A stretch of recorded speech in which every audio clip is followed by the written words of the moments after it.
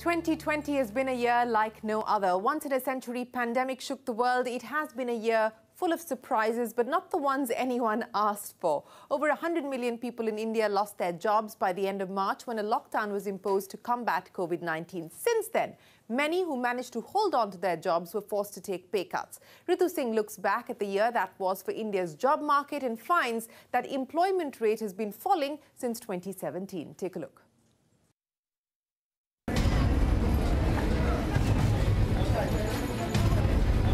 अचानक लॉकडाउन होने के चक्कर से बहुत हम लोग बुरी तरीके से चल रहा हूँ।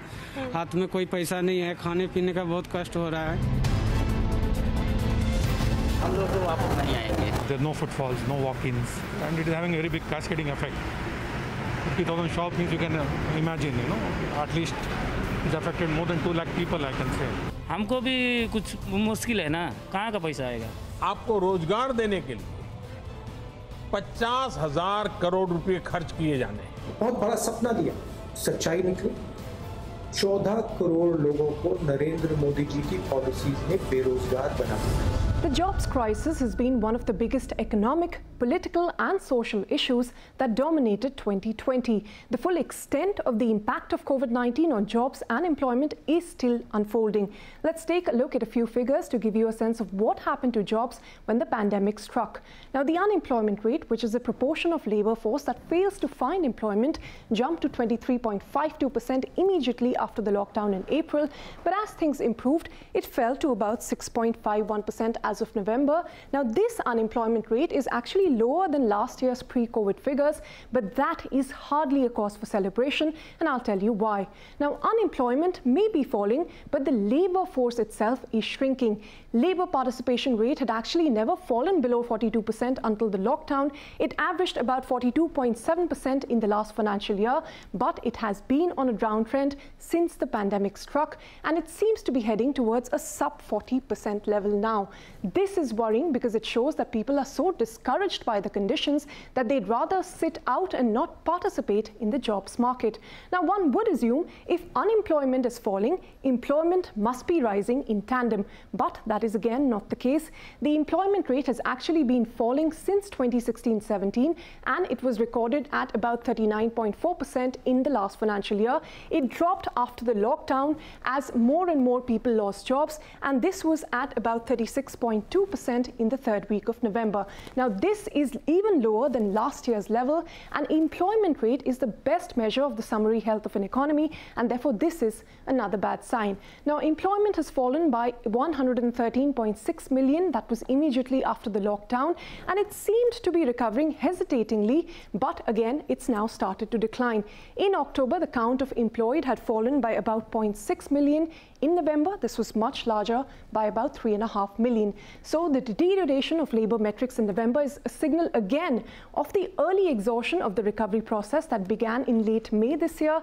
The recovery is not yet complete. The employment rate never reached its pre-COVID levels, and before reaching there, it started to decline again. Besides, half a dozen states, including some of the large and relatively industrialized ones, are still reporting double-digit jobless rates. So who has actually suffered the most? To give you that answer, let's first take a look at the distribution of jobs, where all the salaried jobs together account for about 22% of the total employment in India. There are many more farmers than salaried jobs, and there are even more daily wage laborers. Farmers and daily wage earners together account for about 2/3 or 66% of the Indian working population, and the others are about 12%. Now, people with salaried jobs were the biggest losers as of August this year. An estimated 21 million salaried employees lost their jobs as of the end of August. 11 million daily wage laborers had also lost their job thanks to the pandemic, but farming seems to have been the last resort of some of these job losers during the lockdown, because by August, the number of employment in farming had increased by about 14 million. The lockdown also saw a rise of entrepreneurs with about 7 million increase in the number of jobs. To put everything together, The labour force itself has shrunk by about 16 million, which is the people who are employed plus the unemployed who are actively looking for work.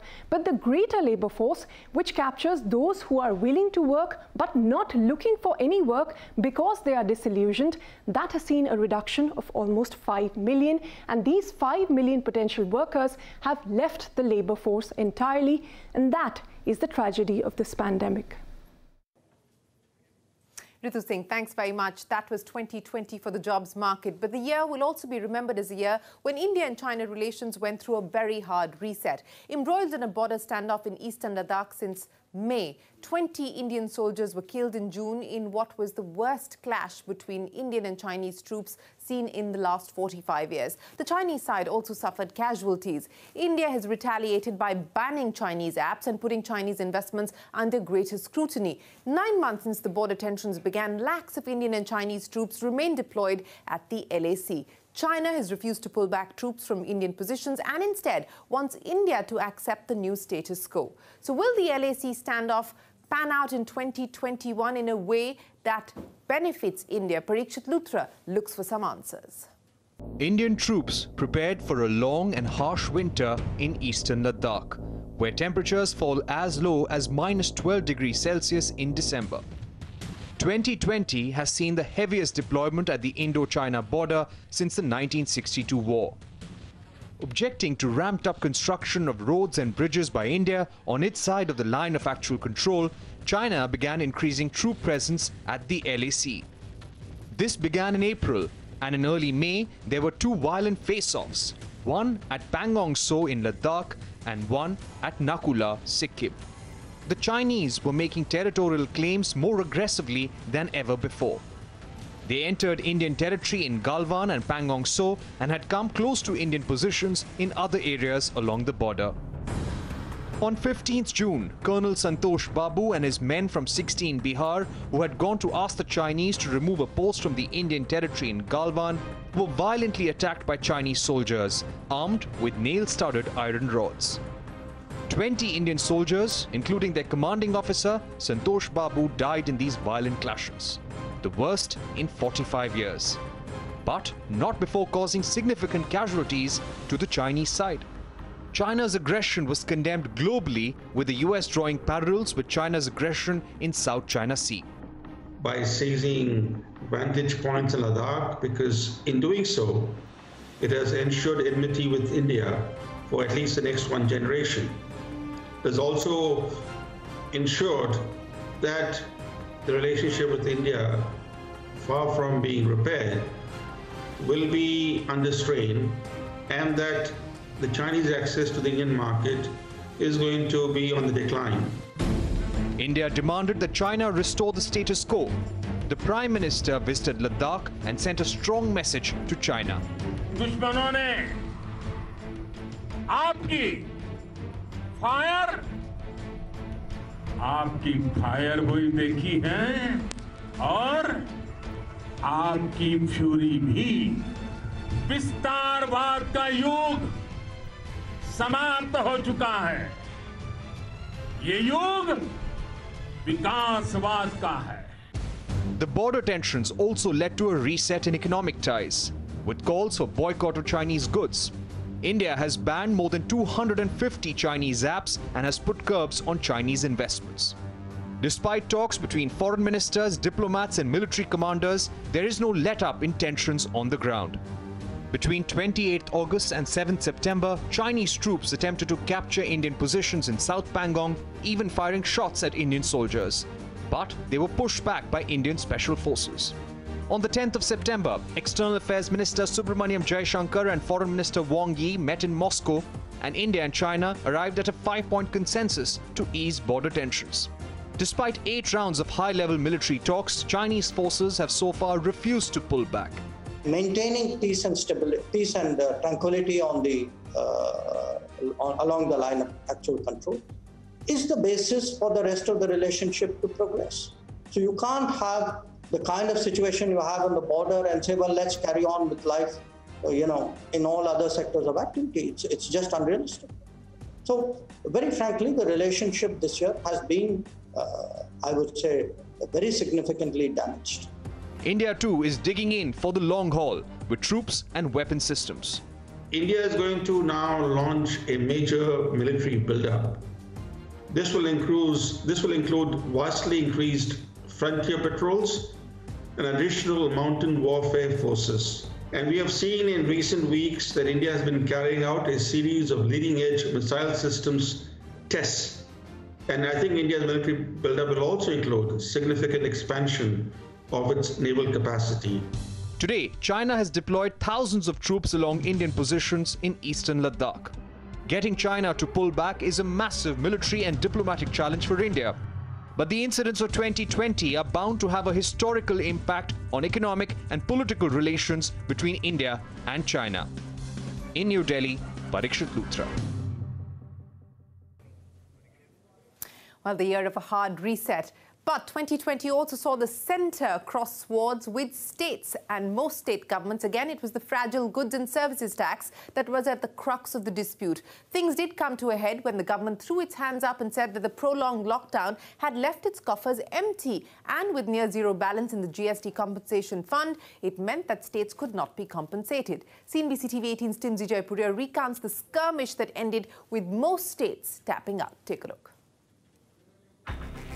You're facing an act of God, which might even result in a contraction of the economy. An act of God.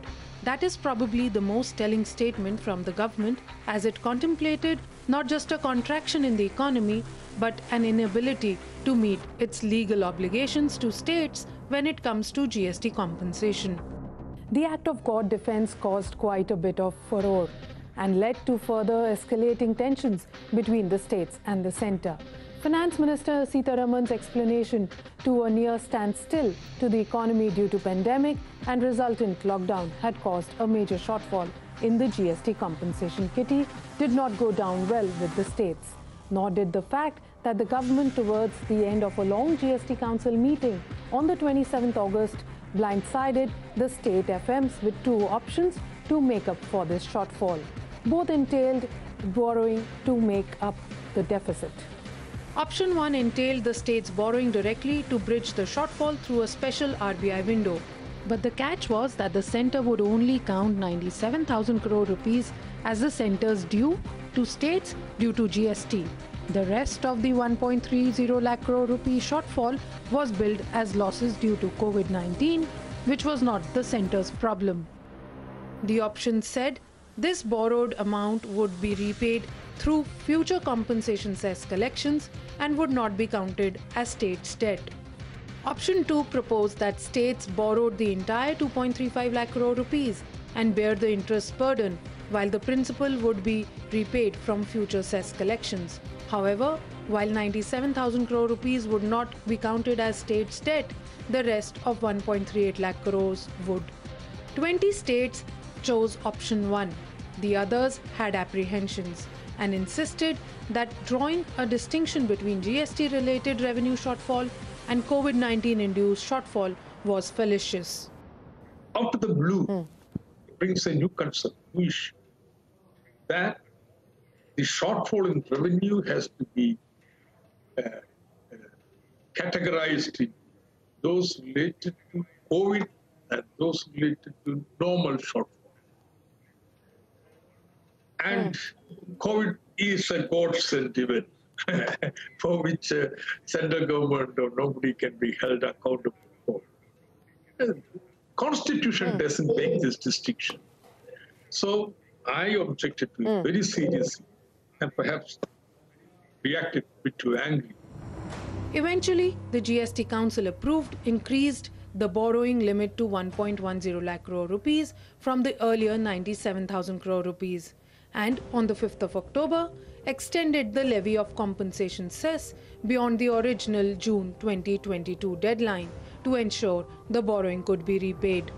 But there was still no consensus on how the borrowing would be effected, with states like West Bengal, Kerala, Punjab insisting that since the centre was obligated to pay states, it should do the borrowing.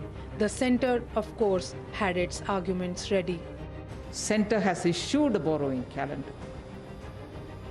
If I go beyond that to borrow, it would immediately jack up the bond yields. The G-Sec yields will go up. And if G-Sec yields are the ones which are used as benchmark for every other borrowing in the country, the states going for borrowing on any other score, not just the compensation, would end up paying a very high price. The borrowing cost will go up. So will be the borrowing of even the private sector. If the G-Sec rate is going to go up because I'm gone beyond my borrowing calendar, it's going to affect everybody's borrowing.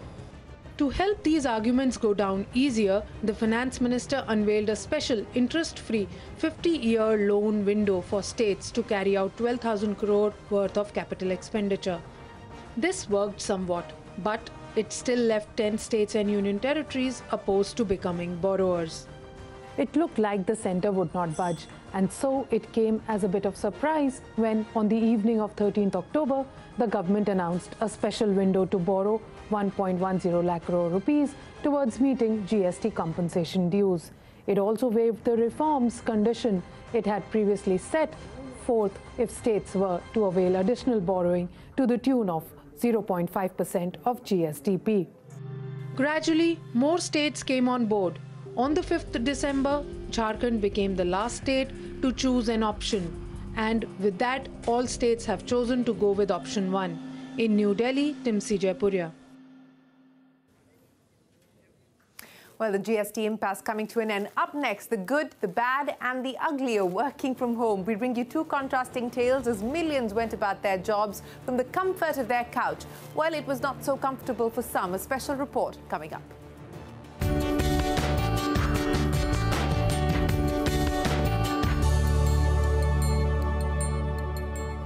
Welcome back to Rewind 2020, where we recap the year that was. Now, if this year and COVID-19 taught us anything at all, it's about how we could work from home over an extended period of time. And while the jury may still be out on just how effective work from home is, we bring you two contrasting stories from Chennai and Delhi on how working from home worked out in two different ways for two different people. Here's the story of Neha and of Abu and their work from home journeys.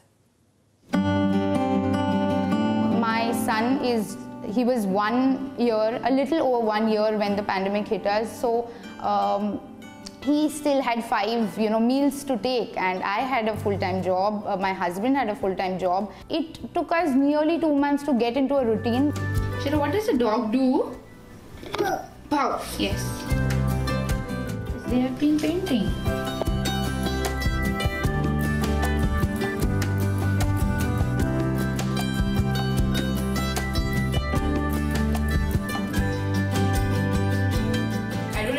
If you want, I can make. Hi, this is Neha Nadkarni Pai. I have lived in Bombay all my life. Then I moved to Pune post my marriage. Pratik got a job, my husband got a job in Chennai, and he asked me if we want to make this, move. I came here and with a little one who was just 7 months old. And we were trying to figure our life and figure this city out. The first month, I think the companies were also, and so, my company was not any different. It wasn't used to this system of working from home. So what was work from home? We didn't have any protocols in place. But I think we took to it like, how fish takes to water. We just sort of learned to adapt to this new change. Slowly and steadily, what, started off as maybe we'll not be able to do, it's become so seamless now. There were times when my husband would be on his calls and take Shaurya on the pram and move about while I would cook. And as soon as he would go on a call, I would, then take over, look after Shaurya. We need to take care of ourselves on our own. The independence and the dependency that needs to be reduced on others is something that has taught me, and that's something I will never forget.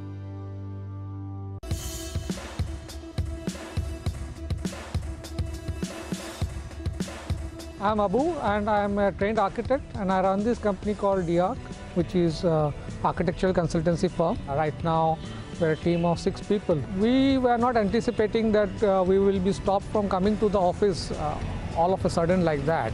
The digital connectivity through various portals like Zoom and all was not working quite well for us. And it started hampering the pace of work and all the works where, duplication of work was happening. I logged out from work from home mode in July end because, we were not able to cope with the digital environment, some call drops, and also clients started becoming very demanding. Benefits of work from office is that you have a schedule, first of all. Then there is a communication between the team. Ideas cannot be shared on a digital space. Suddenly you have come with an idea which can, work a lot, but you need to draw and see and sketch. If you are together with your team, somebody who is doing the work over there can, also give you a lot of input that, that they have got from the client interaction when they were with the clients. I do not want to go back to work from home mode as it will, increase a lot of pressure. The challenges that we face will remain the same. Well, work from home became a necessity for millions across the world, but the question is, will it be the normal come 2021? Well, that's a wrap on this edition of Rewind 2020. Here's wishing everyone a happy, a Merry Christmas, a prosperous and a safe New Year. We hope that 2021 brings us better news on all fronts, especially on the health front. Stay tuned to CNBC-TV18. The news will continue from all of us here. Goodbye. Many thanks for watching.